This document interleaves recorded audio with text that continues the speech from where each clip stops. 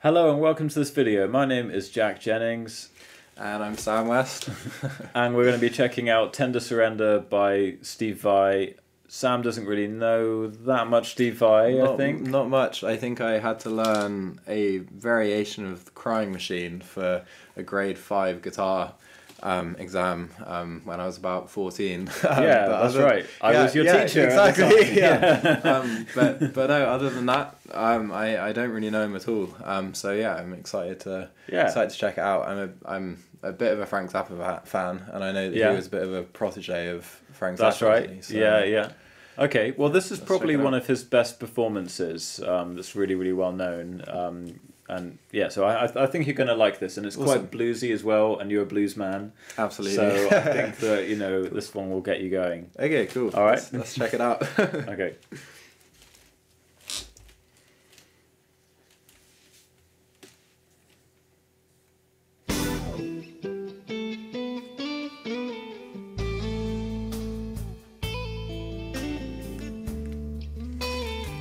God. Can I just say quickly, I'm always so struck by how insanely large his hands are whenever I see him play. It's just unbelievable. Yeah, he's got crazy hands, isn't he? Yeah. But anyway, onto the music.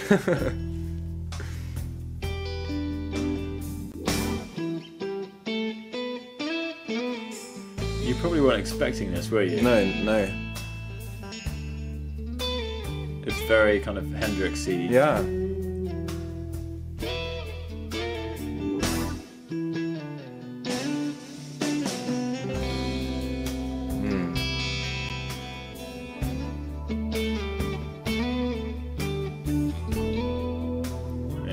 There's octaves. Yeah, that's beautiful. But with the Frank Zappa chords. Yeah. Yeah.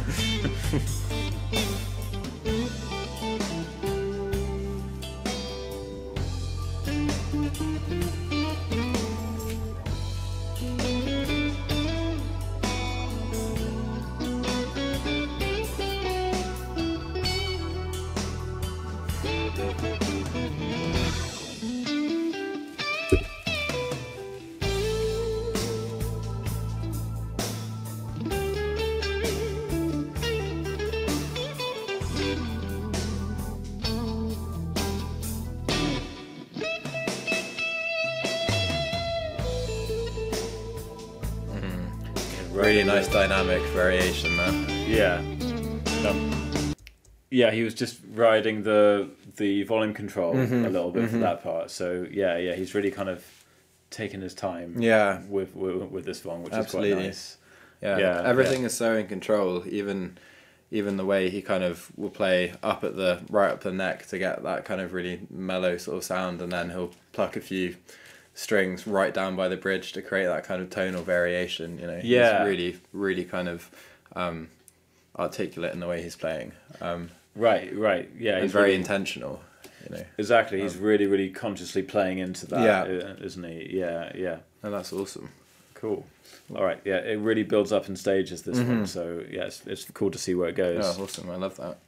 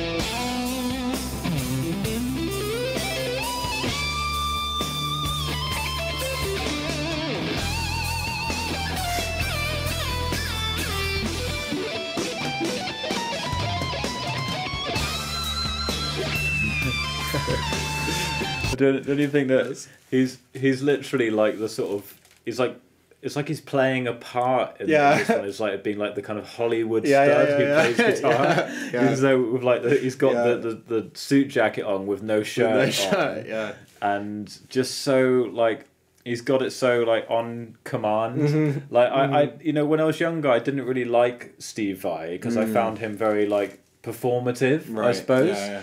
But I guess as I'm getting older I'm just a bit more accepting of like just how people are, and I'm like, well, no, that's fine. That's just your thing. Like you kind of just ham it up a bit, and it's all a bit kind of. It feels quite performative, but I'm like, but yeah, it's cool. Yeah. Like you're doing it really, really well. Yeah.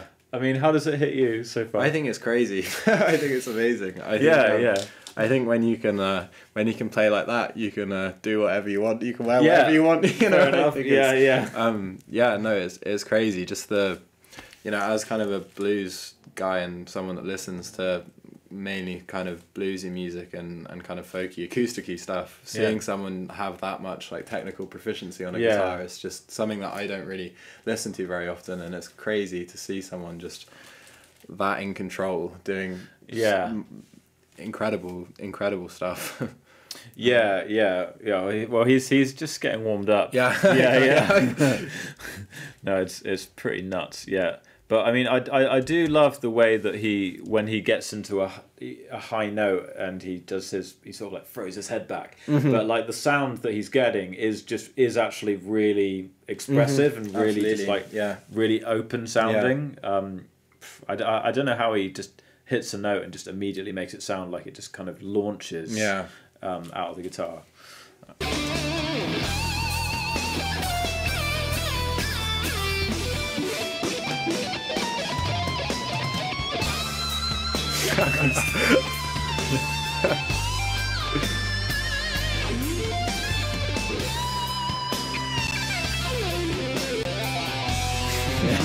There is almost a comical element to it, but it's just so good.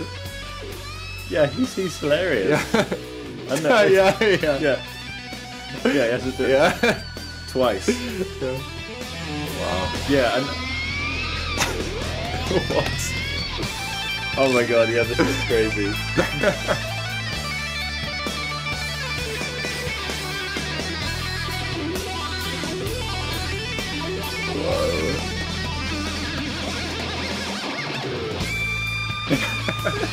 It's just so nuts, isn't it? It's like it shouldn't be possible to make so many really particular things happen like one after another. It's like first this, then the whammy bar, then that, and it's so scripted, but it's it's not very. It doesn't feel very improvised. It feels like he's kind of like, I'm going to do this, then this.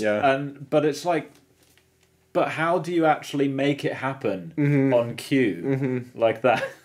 It's crazy. I don't even know what to say, man. It's just totally nuts. And then even like the putting his hair, And there's things when he's just playing something and then he's holding a note and then he just goes and just crosses his hands over, and it's like he didn't really need to do that sometimes, but he just does it anyway. Just as part of the whole performance. The show.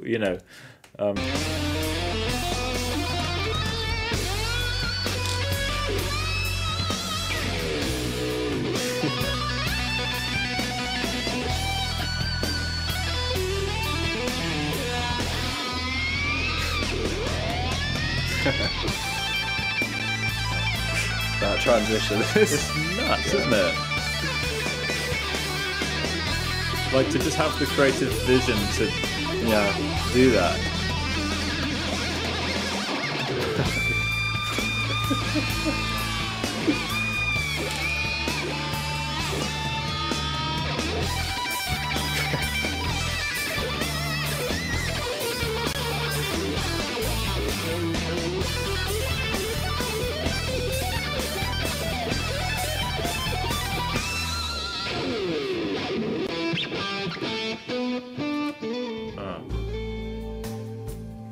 Yeah, that's cool. That's nuts.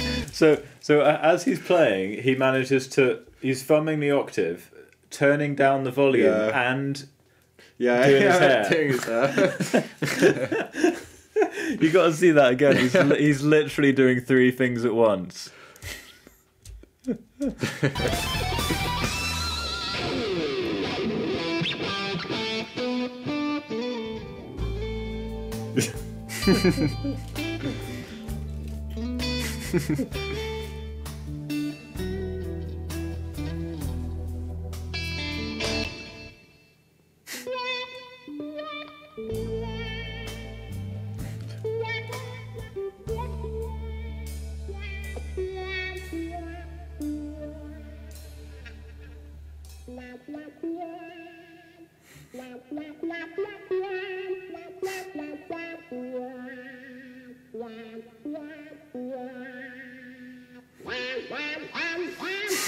It is just funny, isn't it? Yeah. See, I don't know if he means it to be funny. It sounds like Donald Duck. Donald Duck, yeah. It gets really violent.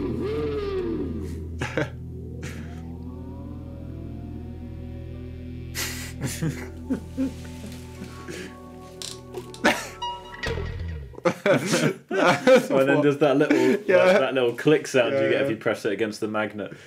Yeah, it's so it's kind of weird, that stuff, because I'm like, it's funny, but I don't know if he means it to be funny. Yeah, because he's very he's quite serious and he's very sincere about his music and of his playing and his artistic decisions.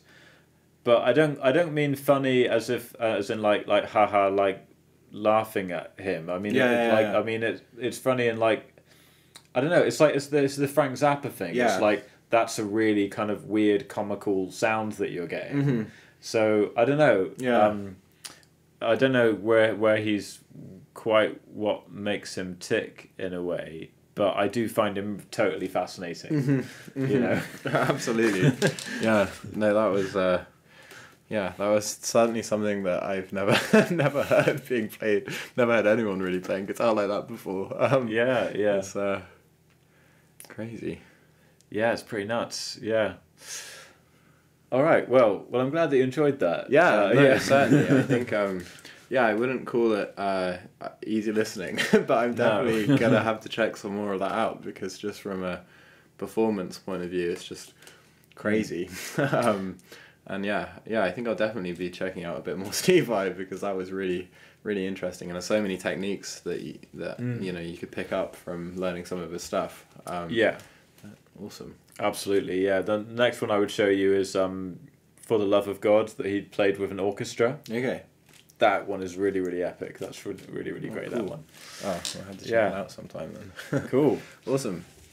All right, yeah, so thanks for watching. And if you do want to learn to play lead guitar, be more of a lead guitar player who can improvise and all these things, then I've got a course called Play Lead Guitar that will teach you the foundations of those skills that you need to be an improvising lead guitar player. So check that out if you're interested. Hope you enjoyed the video. Check out Sam's channel. I don't know if Sam's going to put this on his channel. He might do. Oh, maybe. Almost certainly. You think he would? I reckon so. It's cool. It's crazy. Awesome. Okay, great. Yeah, so thanks very much for watching, and see you again next time.